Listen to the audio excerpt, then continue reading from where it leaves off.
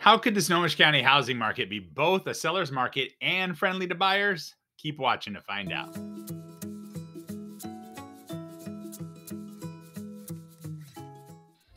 Well, it is true we're in a seller's market, and we know that because of a couple statistics, including the average percentage of new listings that go pending in the first 30 days, which is sitting at 84%. That's a pretty high number. And the inventory level, which is sitting at 0.4 months of supply, which is considered an extreme shortage.